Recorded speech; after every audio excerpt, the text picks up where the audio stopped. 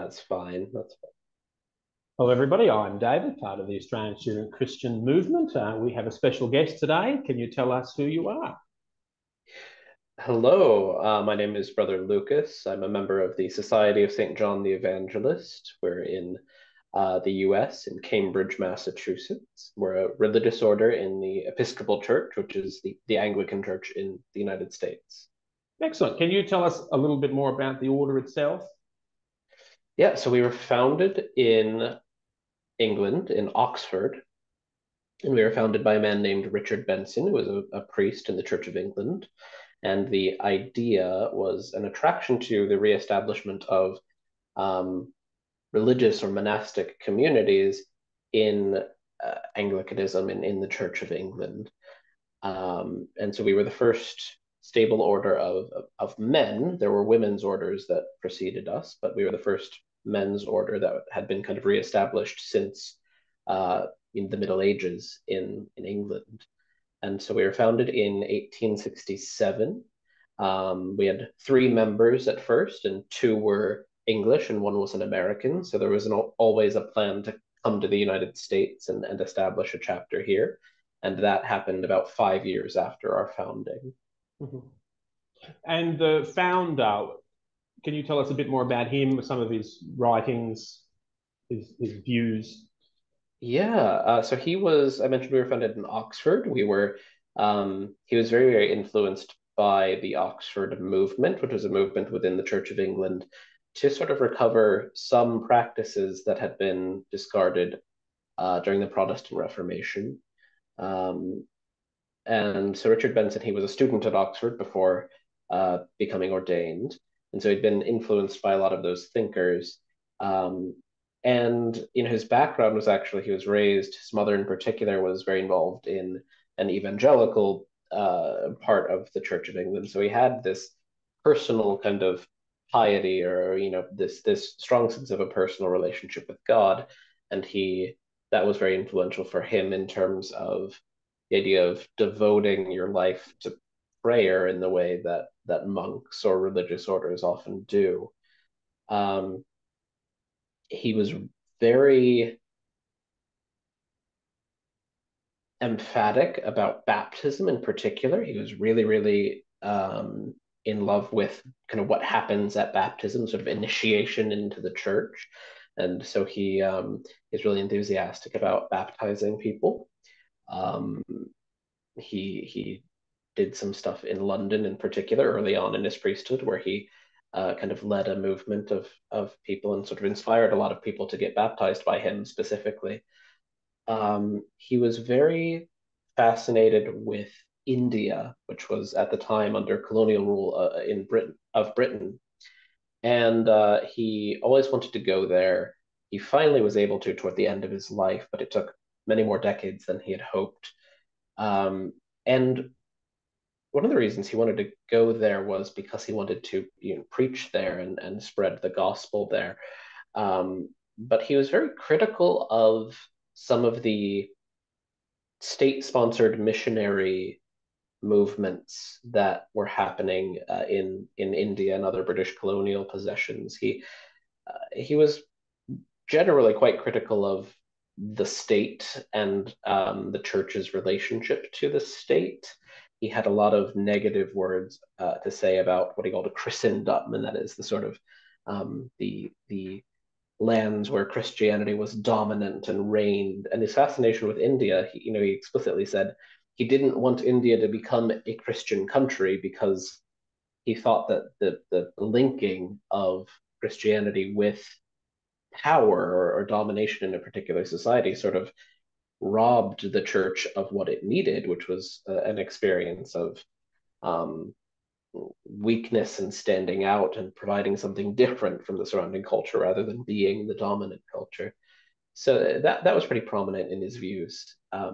He was really committed to uh, just the need for prayer and the need for people to minister and minister to people who were not necessarily the run of the mill average churchgoers at the time. Mhm. And his kind of views on the state and Christianity, do you think that is relevant to now because people will say, well, look at the really Christian countries. They seem to be having a lot of issues, whether it's poverty, violence. So being a Christian country isn't all that good. Yeah, I mean it's meaningful for me personally, but I think in the timeline of Christianity, particularly in the Roman Empire, Christian monasticism emerged right around the year 300, roughly, as a major force. And that was also right around the time when the Emperor Constantine converted to Christianity. And suddenly Christianity went from being a persecuted religion to an accepted and shortly thereafter, like legally mandated religion in the Roman Empire. So it was this huge shift from one of persecution and weakness and needing to really sacrifice a lot to something being socially advantageous. And a lot of people argued that monasticism emerged, becoming a monk, going out away from society and really devoting yourself to a strict regimen of prayer and service to others, um, emerged in sort of response to, suddenly we're not being persecuted, we're not being, we're not being exposed to weakness or vulnerability because it's now kind of socially advantageous to be a Christian rather than difficult. And so there was a sort of desire to pursue some of that early, not pursue persecution, but to pursue some of that difficulty because there was a sense that it made the church kind of what it's supposed to be. Mm-hmm. And I think Father Benson, our founder, he was not alone in his thoughts, particularly in the 1800s. There were a lot of writers seeing really what we would call like modern industrial capitalism and the sort of the shift to the modern era that we kind of live in now, um, and really seeing the flaws in those societies and the sort of contrasting that with the values that they argued Christianity holds, which uh, prioritizes the weak and the vulnerable and um, ultimately, up until the point of death and assures, even in that extreme weakness, God is present and will bring one to life again. So Benson was not alone in that, and I think it's meaningful to hear that word Christendom come up again and again in some of these writings from that era, because that was the real title of like kind of encapsulated everything that they were arguing against, the sort of hypocrisies of Christian states or societies that adopted that name but didn't really care about the poor, didn't really care about the weak or the vulnerable, and were very content to just kind of accumulate wealth or power or what have you. And I think that remains true today. Mm-hmm. Is there a tension between sort of the monastery versions of Christianity and what you would find in general society today, or not really? Um, Because I've heard critiques about, mainstream Christianity is watered down. If you ask too much from people, they're leaving. And then, of course, you've got the monastery, which is a very kind of more committed approach. there can be or there might be. One of the things, and this goes back to Benson, he really emphasized that in founding this community, we were meant to be a society within the church, not apart from the church. Mm-hmm. And that has continued to be um, a meaningful part of our life and our values because we want to work with the churches around us, which are not monasteries, and we want to live our lives and we want to minister and we want to do work and be a community that actually is meaningful and can kind of provide or strengthen some of the ministry of other churches. We don't want to be in conflict. We want to be in collaboration with people. Um, so yeah, I think you can validly criticize a lot of maybe individual churches or church institutions or what have you. As you might be able to fairly levy the criticism of watered down or whatever it is at at lots of churches. But I think the point of our community was never to be sort of, we are sort of shunning that and doing our own thing. The point of our community was we're going to devote ourselves really uh, tangibly and consistently to this life. And our hope in doing that is not just our own kind of benefit, but the benefit of the broader church. And can you tell us more about your specific order, like where you are, like what life is like, so day to day? Yeah, so we are in Cambridge, Massachusetts. I think I said that already. That is right next to Boston, which is a much bigger city than Cambridge, on the east coast of the U.S. And Cambridge is where, and Boston more generally, there are a lot of universities here. Cambridge is where Harvard is. Cambridge is where MIT is. Those are some of the two very famous kind of prestigious schools in the U.S. here. Um, as I said, we were founded in Oxford in the UK, which is obviously a university town. Oxford University is very famous. And so choosing Boston in particular um, was geared in part toward our work with student populations. And we do that a lot. Um, we are about a 5-minute walk from Harvard's campus. So we have significant relationships with students and faculty at the schools. Um, we're in an urban environment, which is not necessarily what people think of when they think of a monastery. They might think of, somewhere out in a more rural location. Um, and the fact that we're in a more urban environment and we're living around people, we have people joining us for prayer throughout the day. We pray several services each day, and people join us. We keep our doors open so that people can join us. We have a kind of congregation that does pray with us quite a bit. Um, a significant thing that we do is we have a guest house where people stay with us on retreat, and so they'll stay maybe for a weekend or a whole week or something like that. And they just kind of live alongside us for that time. And it's something that a lot of people do sort of to recharge, refresh, kind of clarify things for themselves, kind of give themselves space and use that space deliberately for prayer or attuning themselves to what they think God might be calling them to. Um, I mentioned students. A significant aspect of my work personally is with students. We have a weekly student group that meets on Tuesday evenings, and I'm the primary facilitator for that at the moment. Although our jobs kind of constantly change in the monastery, so I say that now. It might not be true next week. um, yeah, so we try to, we're kind of embedded in the local fabric here, but we travel. We go to different cathedrals or schools or seminaries or parish churches or whatever that we have connections with, kind of all over the country and sometimes in other countries. And we do teaching and preaching, and we meet with people one on one if they want to talk about some problems or some things they're working through. So that's kind of a broad scope of what we do. Yeah. Mm-hmm. With the students, and of course, it varies depending on the student and what university you're at. Do you see just any sort of general trends that the students' version of Christianity is very different to that of the older people you work with, or when you go out to the churches, the students sort of come at Christianity in general very differently? Because there's always talk about where young people are leaving the church.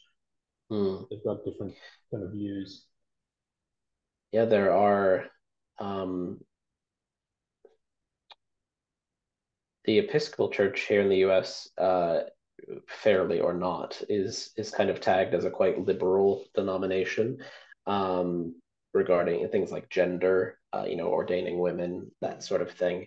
Um, which is, I mean, there's lots of controversy there worldwide, let alone the U.S. But in part because of that, and in part because of a different emphasis on prayer, we sort of have two um, three flavors, I think, of people coming to us. There are people who are raised in this tradition, and then there are converts, and those converts, I think, divide pretty evenly into two camps. One of them is coming from more, for lack of a better term, conservative denominations with different, and being motivated by some of those differences around, maybe it's just politics in general, maybe it's gender stuff, whatever it is. Um, and wanting a genuine church experience, but not wanting to feel like they're leaving some of that behind, or have to conform to a particular like political ideology that they might not agree with. Um, and then the other flavor, I think is the term I used, are people who didn't grow up with any religion, which is an increasing number of people, in the US and in Australia as well. People who are sort of exploring and trying to figure out if religion makes sense at all to them, or if they're, maybe they do feel something spiritual, but they're trying to find a name for it or find a place for it. Um, so increasingly, uh, less, fewer people raised in the tradition and more people who are either coming from different Christian traditions for various reasons, or are coming from no religion at all, and um, are really just trying to explore and see, there's this very long-standing tradition and communities around it, and it has a particular set of beliefs or values, and I'm interested, but I don't know, so I want to explore. So that's and students in particular, that age group, and being in a learning environment, people are it just encourages people to ask lots of questions and try to figure stuff out. So that's quite fun for me to kind of accompany people with that aspect of their own journeys. And you mentioned sort of learning environment. If someone wants to learn more about, say, Christianity in a more academic way, what would you recommend? I there are a number of uh I could just point to the Bible or something, but there are a number of commentaries on the Bible. It's a very big tradition. It's a very big text, so it can be a little bit hard to pick a specific thing. But there are lots and lots of specific texts on, if you're interested in um, different interpretations of the kind of creation stories in Genesis, which sometimes, people try to reconcile that with a scientific worldview and that sort of thing. Or if you're interested in, the Bible, particularly the Old Testament, has a lot of violence in it. There are lots of academic treatments of these topics that you could just find by Googling, but it can be a really big pool to enter, and it can and feel very distressing or disconcerting to have such a vast kind of thing to try and explore and not necessarily have a direction in it. When I was first, I kind of discovered this whole tradition when I was a university student, and when I was really exploring it, the thing that um, helped me was actually going to a church and talking with the priest who was there, and I would meet with him maybe once every month or two, and I would usually leave with about 4 books after each meeting. And the idea being that I could go and talk about the things I was thinking about, the things I was curious about, and here's a person who has expertise and who can kind of point me in the right direction for my specific questions. So I would actually primarily recommend reaching out to someone, who's in that tradition already, who can maybe point to some sources for whatever specific interests or questions you have. Mm-hmm. And you mentioned you had these questions. What are sort of the main questions you hear now? Is it still the kind of the really traditional ones? Why does bad things happen to good people? How do we know there's a God? Hasn't science wiped him out? That sort of thing. Yeah, there's, I mean, those are the standard questions that have been around for a while, and I don't think those are going away anytime soon. That's definitely a part of it. There are increasing questions about. Um, there's this term that's sometimes in use that you might be familiar with, post-Christian. What are these traditionally Christian societies, cultures, when more and more people are not religious? Like what does that mean in terms of our broader kind of cultural identity? What does that mean in terms of the language we use about morality or ethics? Um, and so there are a lot of questions about kind of trying to figure out how to do that. there are questions relatedly about, our population trends are shifting toward Christianity eventually, in my lifetime, likely being a minority religion in the United States.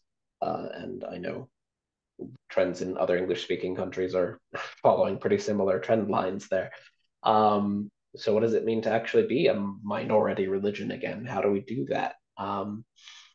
Particularly with students, being a student can be a very transient experience. You might go to university and you're there for a few years and then you're going on to something else, and that might involve moving away from home or moving to a different city or that sort of thing. And so a lot of people are just very concerned about how do we find real in-person community together? How do we build that, and how can I participate in that? I think a lot of people in our very sort of digital and individual age end up really longing for that. Mhm. Um, and I think in the U.S. in particular, and it has some parallels to Australian history, which is being a kind of colonial country or settler country, and really examining, particularly the questions we see are religion's role in relating to the land and the indigenous people here, and what do we do with that, and how do we move forward in a way that has some moral integrity. Um, and there are some meaningful answers, and there continue to be some struggles on that. But those are some And of the things that we encounter. with that, what are some of the good things that are being done, say, with Native Americans? Yeah, yeah. One thing is actually for those of us who are of European descent to actually, instead of asking ourselves, "Ooh, what do we do or how do we feel about this?" actually going to people of indigenous American descent and talking to them, um, some of whom are in our church, are in our denomination, and so actually elevating those voices. Some of it has to do with not necessarily the people, but the land, and like how do we actually cultivate a relationship with the land that is not exploitative, and that is more, sees it as something to be related to and worked with rather than just sort of dominated. Um, and I think there's a lot of promise there. In particular, I think people long for that generally, wanting to be really connected to where they are, Mm-hmm. and to feel like they actually belong where they are rather than just sort of occupying the space. Mm-hmm. So that's been a pretty big thing, and help kind of facilitating like how do you relate to the land and the environment and the space? How do you care about it? How do you pray with it? Um, and there are different answers for different people, and different personality types will resonate with different things. But actually, kind of going out and um, being in the natural world is kind of a unifying factor there, which we're happy to help facilitate people Mm-hmm. doing that. And as a sort of Christian in America, there are things that you confront that perhaps other countries don't confront as much. Say, like I'm thinking gun violence and things like that. Are there other issues that sort of quite unique American? I'm just curious how, as Christians, you respond to some of those Mm. issues. Yeah, I mean, gun violence is one. It's an odd thing because the US is quite famous for gun violence, including very recently, a couple of days ago. Mm-hmm. Um, and yet, here where we are, we live in the state with one of the strongest gun control laws in the country, and one of the lowest rates of gun violence in the country. And so there's a sort of like it's happening where we are on a countrywide scale, but where we are on a local scale, it's not nearly as much of an issue. And so, but we reach people all across the country, so we need to speak coherently about it. Um, and that can be challenging because we are speaking from our context, and other people's contexts are quite different from ours sometimes. And so we need to be careful about the language we use, that not that we need to not take stands on kind of moral or political issues, but rather we need to be able to talk to people and communicate to them and with them, and actually make sure we're rooting our message in the kind of the faith that we share. I think more broadly, the U.S. occupies a spot in kind of world politics, the world stage, that is pretty. I mean, the U.S.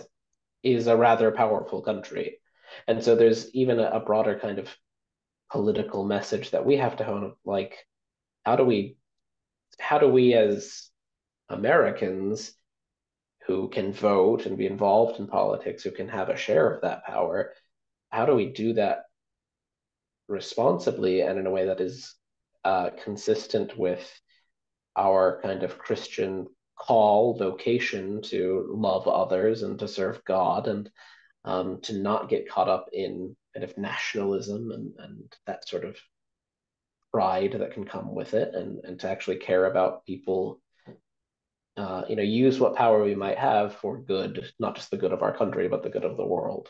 Mm-hmm.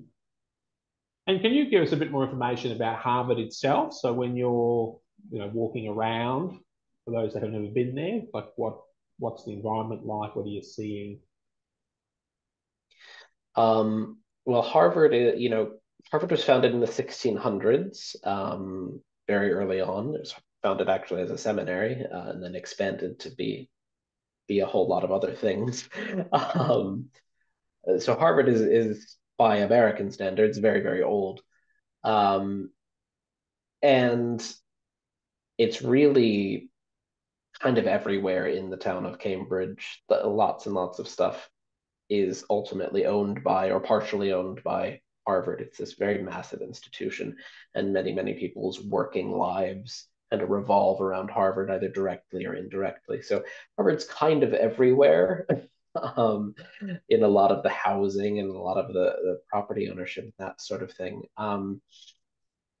In just in terms of physical environment, there's a lot of beauty in this town. It's very deliberately cultivated. Like, it's an elite university.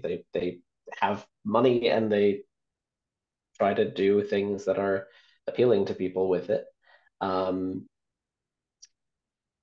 and a part of that is things that I think we can all get behind, investing in parks and things like that.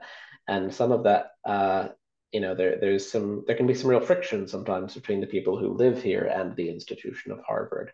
And sometimes the people who live here are students, and sometimes the people who live here, maybe they don't have any direct relationship, but things like property values and how expensive it might be to have a home here or to find an apartment or something like that.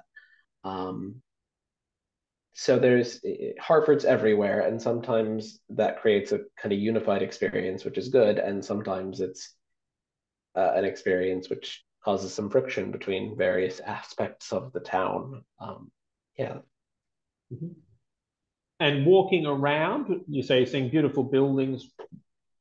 What are we seeing in terms of the people that are there, in terms of the activities, the life Um, during the place?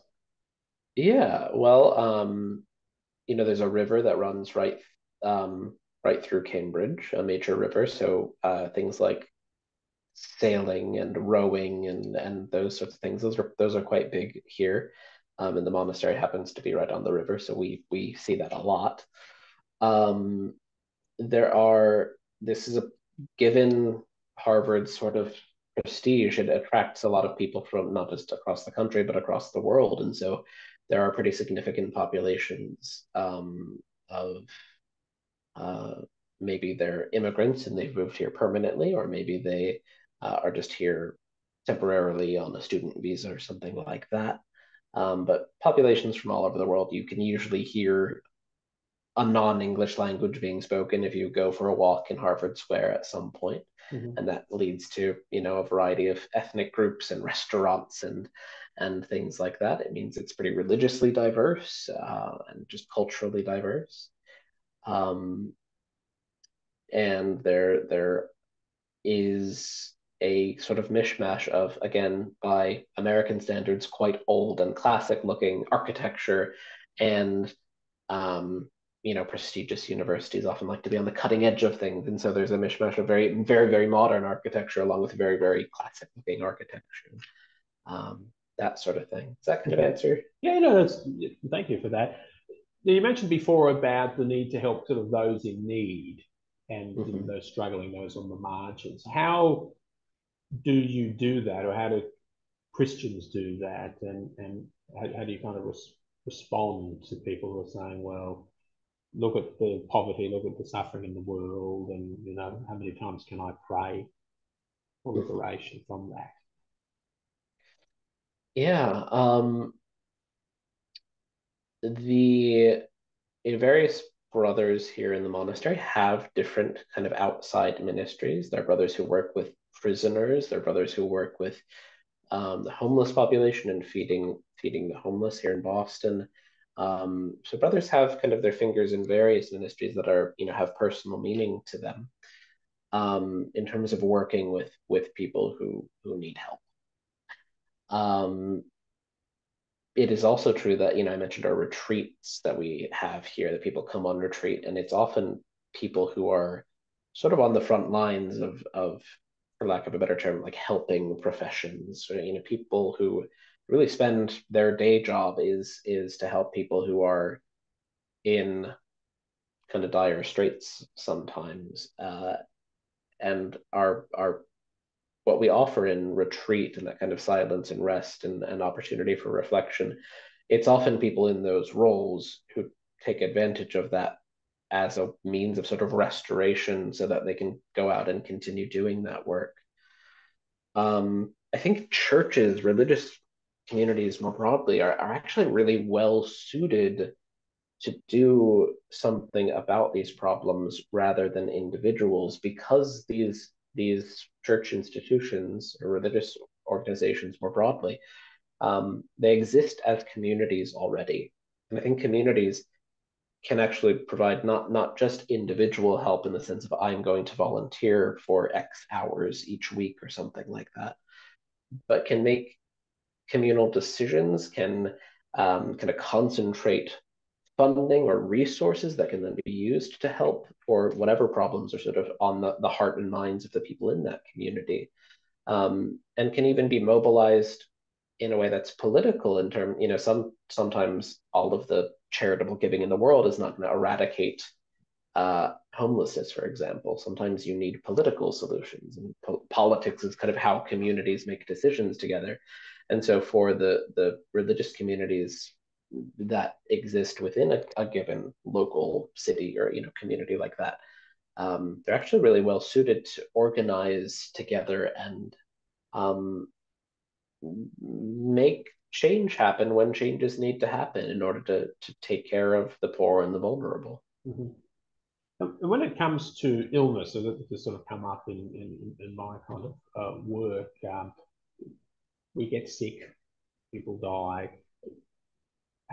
What have you found works, or is there nothing that really works? Because it seems that no matter what decade it is, what faith you are, losing people is always painful, and how do you, why do people suffer, and how do you kind of navigate that? Yeah,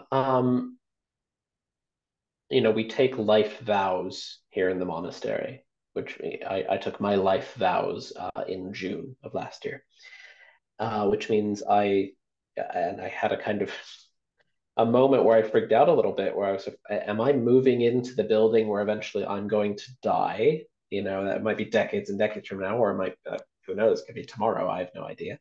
But so for us here in the monastery, there is a really sober awareness that underlies it all, that like we are living this life and the end result that we're all going to face at one point or another is going to be death. It's sort of a nothing is more inclusive in terms of human experience than birth and death. That's what we all go through, right? Um, and for some people, that experience could be a really peaceful fulfillment of their life and the values that they hold. For others, it may be a really painful and difficult experience, and that can include the person who's dying as well as the people around that person. Sometimes someone passes away, and you may love them very dearly, but because of their suffering or whatever it is, you may actually feel some relief, and so might they. Other times, it's going to be really painful, and it's really dependent on individual circumstances. We do see a lot of death in our work. I think death serves to really clarify people's values, and when they sort of face death, it's very difficult to kind of run away from their really core beliefs about the world, about who they are, about God, whatever it is. And people do come to us in that for that kind of clarity and helping kind of guide them in that journey of discovering what really matters to them. Mm-hmm. Um, so we see it a lot. I don't think there's one kind of foolproof way to not make it painful. I think sometimes, even if it is an experience of a lot of suffering, suffering can be ultimately the experience we need to grow and to become who we really are. And all of this is, couched in the Christian belief that death death is sort of the ultimate weakness. That's what Christ was called to on the cross, and in that came the resurrection. And so, sort of this ultimate letting go out of trust in God. That letting go will not be an experience of shame or loss, but rather will be an experience of abundance and life. Mm-hmm. Well, thanks for sharing that. And with students, what are some of the issues that come up? I mean, I suppose there's that universal experience of stress with exams and relationship breakups. So what are some of the issues that come up, and what do you say to them to help?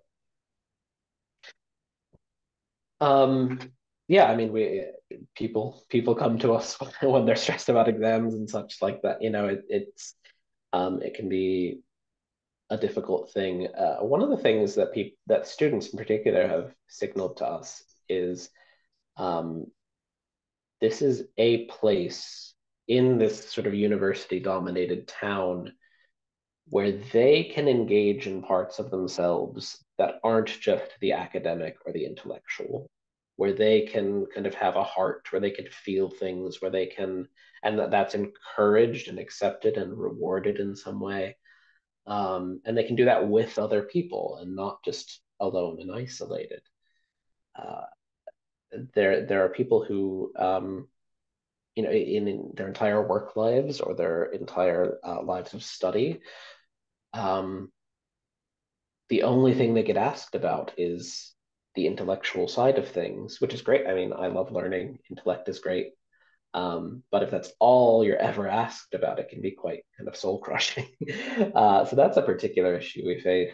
And relatedly, Harvard being this prestigious university, it's a place where there's a lot of um,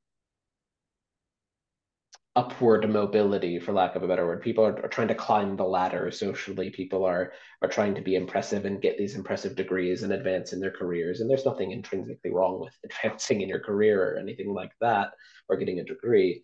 But people say to us quite frequently how tiring it is to constantly feel like they need to impress or be impressive or justify, well, I'm studying this because it's going to lead to that, because, and I'm going to accomplish or achieve this sort of thing, and this constant building up just to the people around them of like how impressive their achievements are going to be or are supposed to be. People get really, really tired and worn down by that,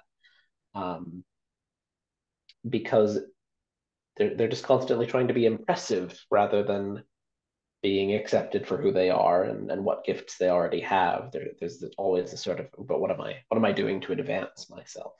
Mm-hmm. That's a thing a lot of students bring to us. And what's your kind of response to someone who says, "I feel this tremendous pressure to, to be someone, to finish, to achieve a lot"? Hmm. It can depend on their personal circumstances.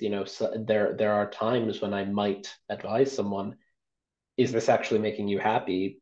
Is it even feasible for you to step back and say, no, I'm not going to go down this path because I don't actually feel like I feel like I'm supposed to because of social pressures, but it's not what I wanted. It's not what's giving me life. So there are some instances when I've said that to people. Others are in fields that they do genuinely love and they want to pursue. Um, but they still feel this all this pressure. And so the encouragement there is to sort of say, well, how both now and ongoing in the future, how are you going to find sources of human interaction, sources of community, and sources of your own sort of understanding of yourself that aren't so expectant of particular achievements and advancements. Mhm. Um, and for a lot of people, just coming to us is where they find that. And so then the question is, why? What are you actually finding here? And that's different for different people. And the question is also, so, you're here doing a degree program for so many years, you may move away after that. What are you going to take with you internally? What are you learning here about human nature, about human community, or whatever it is, about your relationship with God and sort of the theology of the individual and the group that Christianity has. How are you going to take that with you and kind of weather these storms, even if you're no longer in this place where you come to the monastery? Mhm. And again, that's different for different people, but those are the sort of starting points. Thank you for that. My last question, can you tell us about you specifically? What does Brother Lucas watch on Netflix? Does Brother Lucas watch Netflix? Hobbies? Are you out sailing? What is Brother Lucas getting up to? Yeah, yeah. So you asked a lot of questions about politics. Before I came to the monastery, I was a university student studying political science. I quite like politics. I follow it a lot. That's one kind of hobby I have or interest that I have. Um, I like I have a couple of other creative hobbies like woodworking. I really enjoy that. I like reading, which I think everybody at Harvard likes reading, so I'm not an exception there. I like learning. You mentioned Netflix. I don't watch a ton of Netflix. I watch some things on YouTube, and I enjoy learning about things like history. I like learning about biology and sort of the history of life on Earth. That's really interesting to me, and I like learning that sort of stuff. Um, yeah, so kind of a weird mishmash of things, and the brothers all have their own little hobbies and interests. So we all retain some individuality here. Yeah. Indeed, excellent. Well, thank you so much for taking the time to sit down and share with us about your life and about the monastery and Harvard, and really appreciate it. Thank you for having me. It's been really great being with you and love talking about this sort of stuff. So thank you for the opportunity.